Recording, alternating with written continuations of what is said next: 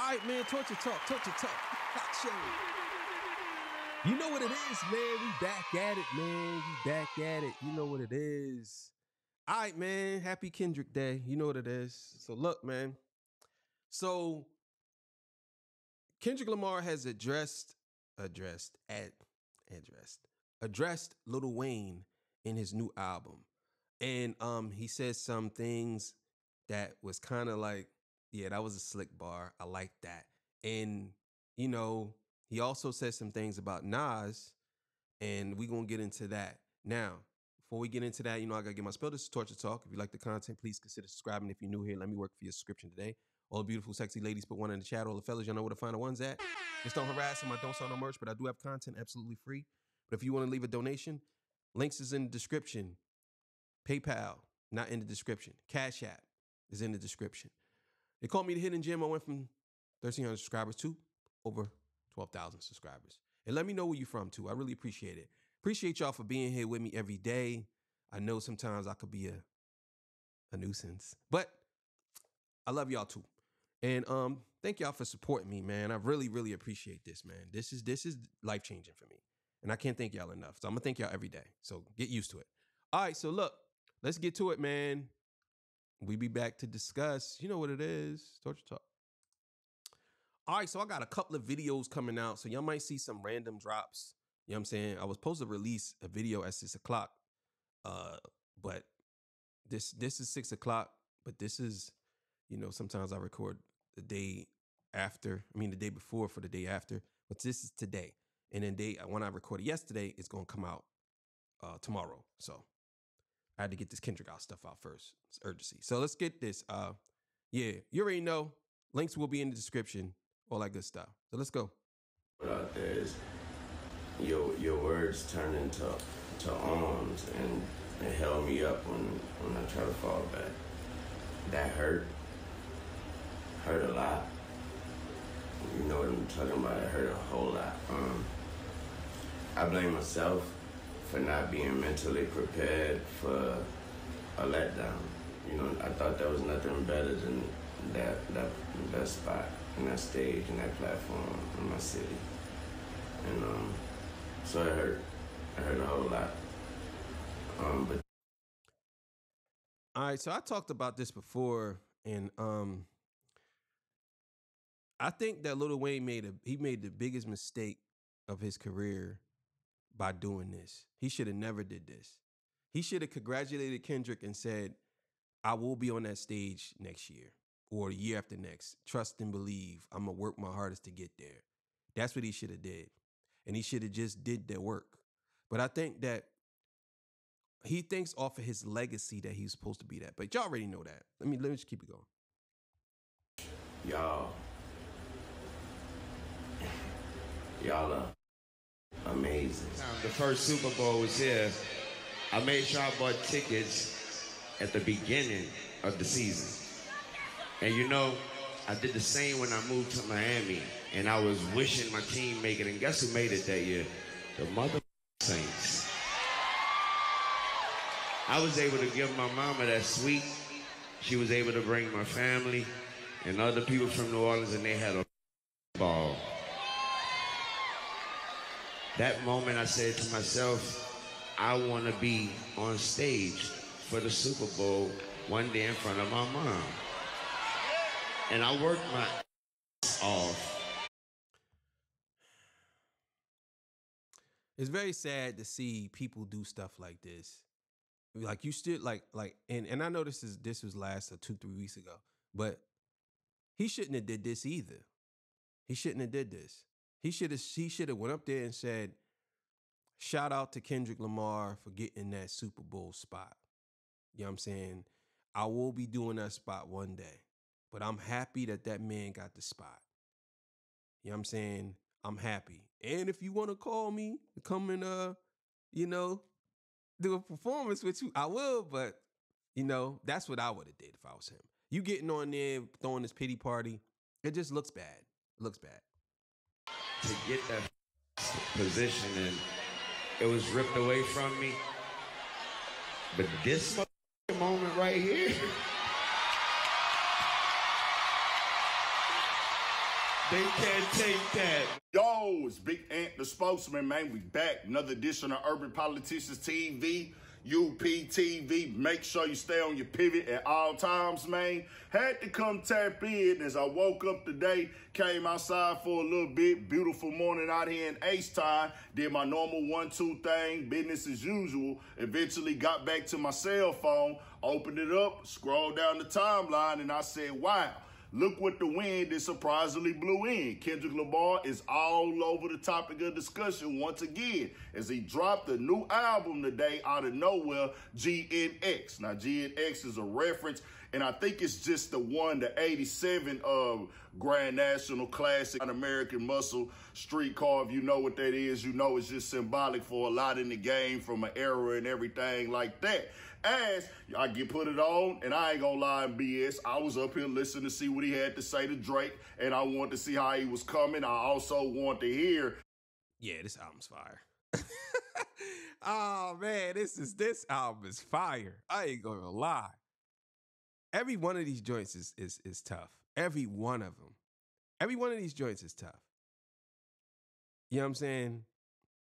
Every one of them. This is fire. Let's keep it going. That end the song on a Not Like Us and everything like that. Turns out I think it is that on Whacked Out Murals. But he didn't say Drake name, but it was other names that got mentioned directly. One of them being Lil Wayne, as I put his clip in the beginning to reference why with the Super Bowl talk. Also, he shouted out Nas for congratulating him, and he spoke on Snoop Dogg posting Drake's song Tailor Made.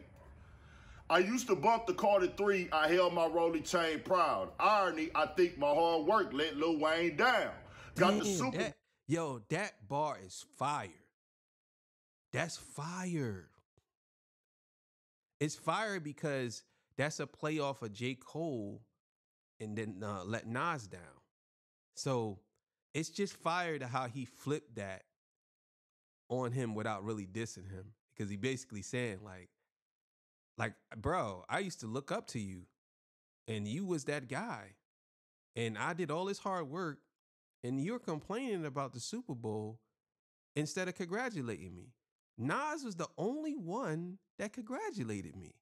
And it's ironic that he uses Nas and it's to let Nas down from J. Cole. Crazy. And Nas the only one to congratulate me. All these niggas agitated. I'm just glad it's on their faces. And on the Snoop side, he said, hey, Snoop posted Tailor Made. I prayed it was the edibles. I couldn't believe it. It was only right for me to let it go. And I said, wow, he called niggas out by names directly, Snoop and Wayne. Now, when it comes to Wayne, I put that clip in the beginning, and I know why he probably does feel away. This is his moment. Not that it's bothering him, not that it's beef, but he felt the need to address it. Every time Wayne spoke out against what happened at the Super Bowl, you telling Kendrick he don't deserve it. You telling Kendrick he... That's 100% facts. That's 100% facts. You're saying that he don't deserve it. Every time you speak on the Super Bowl, you saying he don't deserve it. I ain't not one time hear Wayne say, congratulations to Kendrick. Maybe I missed it, but I didn't hear it. So if y'all heard it, post it. But I'm telling you, I did not hear it. You know what I'm saying? But that just goes to show you, man. People get in their feelings and they let their feelings dictate their reactions. You don't supposed to let your feelings dictate your reactions. Not at all. I don't care what these people are saying. You don't. Work for it. You telling Kendrick, no matter how you slice the pie, you know that I'm the guy they selected. You ain't come congratulate me. You ain't come say sorry to Kendrick. That's my guy. But I just wanted to do it for New Orleans. It was strictly, hey, they took this from me. They snatched it from me and they ripped it away from me. And hey, man, y'all backing me up, but they let me down. I thought I had it. And I blame, like, he two rants. The first one was right after, and everybody from Cash Money, you know, they was standing up for Wayne and things of that nature as well. Different people had opinions. It was viral all over the internet. Kendrick Lamar probably was sitting back looking like, nigga, this is my moment. Nigga, like, my time to shine. That I'm telling you, bro. I'm telling you. If I'm Kendrick, that's how I'm feeling. I'm looking like, bro, what the hell? Like what the hell? And I got the Super Bowl, bro. Like, you and Nicki Minaj and all y'all fake congratulations and knowing that y'all don't really care, you out here saying, "Oh, Wayne should have had it. Y'all should have had it," because it's all in selfish reasons. Wayne should have had it for selfish reasons. That's why y'all saying. He said, "I felt like I was entitled to it, and they snatched it from me. I felt like it was mine. They snatched it from me." Like, why did you feel that way? Like, this is crazy. Right now, nigga, you really feel that way about it that deeply? Like, man. Then when the Louisiana Fest came recently, Lil Wayne got on stage again right there, called it out, said it was ripped away from me. It came out that Jay-Z makes the decision, him and his board and everything like that, but Jay-Z is supposed to be ultimately the guy. As I told y'all before, the NFL is going to go with the business move. Right now, Kendrick is popping. Kendrick got the analytics. Kendrick got the statistics. Biggest song of the year. He's proved to be an elite performer that the crowd enjoys. That pop-out concert did crazy streaming numbers, stopped the world for them hours that it was going on. They went with the obvious pick. It wasn't no slight to Lil Wayne, but it feels like, well, hold on, bro, you talking down on it. That means you ain't got respect for what I got going on. But that's 100% facts. I couldn't have said it no better.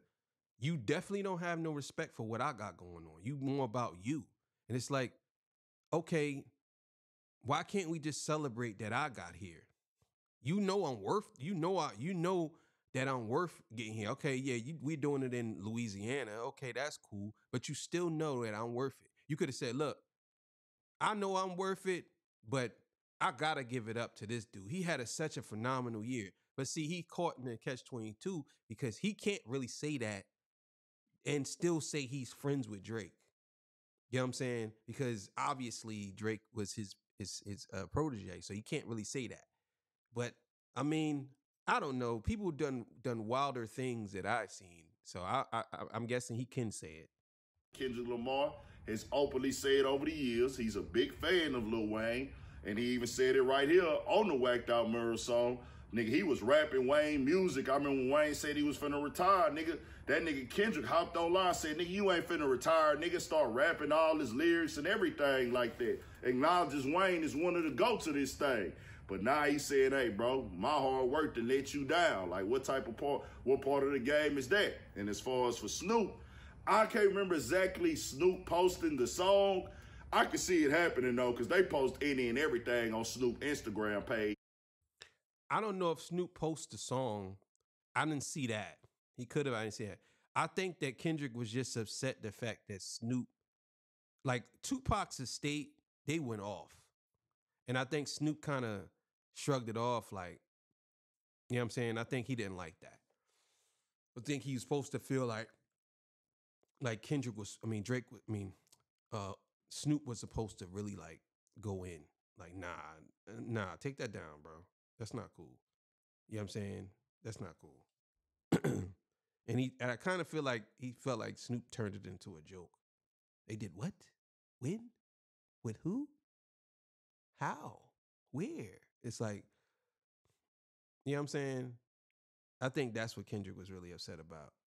Like he out here fighting for the West Coast and you out here saying stuff like that. Like, come on now. In that Twitter account, probably. I don't know who run that, but at the end of the day, whoever Snoop is responsible, nigga, your team should have known better. Like, hey, bro, we ain't finna post nothing of a nigga mocking Kendrick, nigga, right here in the backyard, nigga, right up the freeway from us, and they mocking him with your voice and Pac voice. Oh, nah, that's a no-go. Nothing of that should be going on. So Kendrick just let it be known how he really felt about it right there. We'll have to wait and see how all that play out. But overall, hey, bro, I ain't gonna lie, the album sliding, bro. I done jammed it. All types of sounds on there, beats, production. For y'all that say Kendrick got bored music, you ain't gonna better say that about this album, nigga. Nigga went and came back. Yeah. I'm telling y'all now. You can't, like, this is like, I told you, this is like Section 80 on steroids. I would just go as far as saying this is closer to Damn, and I know a lot of people gonna like this album. A lot of people gonna like this album. He's going to get a lot of replay on this album. I'm telling you now. It's just good. It's a good album. And I know a lot of people gonna like it. Just like I said about Not Like Us, this gives me that same feel. This might be his most successful album, be honest with you. Because this gives me that same feel of Not Like Us, like for real. Redid the Pac nigga with the reincarnated. I said, oh, nah, this nigga doing the fool. Whacked Out Mirrors go crazy. The one with Dodie Six on there go crazy. And he put a lot of California artists on there. And I'm like, nah, he really turned through a LA area artist on here. The one with him and Peso going dumb. That's the one that's called the G and X. And also got Hitter J3 on there. Got several other artists from Compton on there. Wiley the Sensei. And yeah, he did his stuff on here, bro. This is slide. This crazy how he put all these artists on. Besides SZA, because she's pretty big. But everybody else on this album is really not known like that. I don't really know none of these. Hitter J3. I don't really know none of these artists. Never heard none of their solo music, if they do have solo music, except SZA. But yeah, man, he went crazy. Slide, dog. No doubt about it. People gonna ride to it. I'm for sure for to put it in the car because I hear the beats already just going crazy in the crib. I can imagine what it sound like ride to it. Kendrick Lamar, we was thinking a new album was coming. Yeah, bro, he got it sold up. Kendrick Lamar, the MVP of the year, with the 3 #1 albums. Future MVP of the year with the 3 #1 albums. Kendrick Lamar had the biggest moment, but this album right here finna go crazy. Just in time. Super Bowl is in February in New Orleans. Then you got the Grammy, 7 Grammy Award nominations. Yeah, bro. And I just keep it real. We got to mention Drake. He got to come with the fire music. All the other stuff don't matter. The music, the music, the music. Because this is a real rap album. That nigga on here rapping, got the vibes, the energy, the stuff you can put up in your car, the things that's going to go up in the club. I'm just going to call it like it is, man. Let me just put this out here. And this could have been last night, but I got a feeling Drake's going to drop something too. I got a feeling he's going to drop something either today, tomorrow, or very soon. I think he's going to. And just so he could kind of like take the momentum away from Kendrick, I think that's he's going to do. You know, I mean, he already talking crazy on Instagram, doing stupid stuff on Instagram. He's always doing stupid stuff, but yeah. You got to come with that music to get that conversation different. The hit records, that's what you got to focus on. All this trying to downplay what Kendrick got going on, you can't downplay it. The numbers speak for themselves. The quality speaks for itself. The rapping ability speaks for itself. You can't even focus on him no more. You got to focus on the music if you want to stay up and get this conversation in another direction. Yo, did a deer just walk by? Oh, look at that, bro. It's for itself. The rapping ability speaks for itself. You can't even focus on him no more. You got to focus on the music if you want to stay up and get deer. Oh, hold up.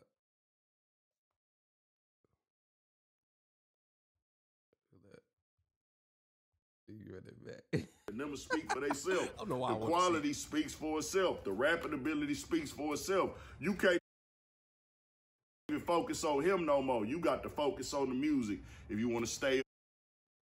Yeah, what is that? That's a dog. I thought it was a deer. Why did I do that? I don't know. It's funny. We get this conversation in another direction. Focus on them hits. Tell me what y'all think. We got more coming, more videos, all that. 1,000 for shit show. Stay on your. All right, man. Y'all already know. Follow that guy. His channel's dope, man. I like his channel. Yeah, man. I'm telling you, I didn't know that. I didn't know if that was a deer or a dog. It did look like a deer, though. Either way, yeah, man. I think Lil Wayne, he deserved that shot, bro. And I know that that's gonna probably make him feel like that's gonna make him feel horrible. It's gonna make him feel horrible. Cause he gonna hear that and he gonna say, damn. Cause I don't think he was in his right mind. I think he was more being about himself at the time. But yeah, man. But shout out to Kendrick, man. It's a glorious day. Everybody's happy. Thank you, Kendrick Lamar. All right, man. I'm out of here. See y'all in the morning. Peace. Bye.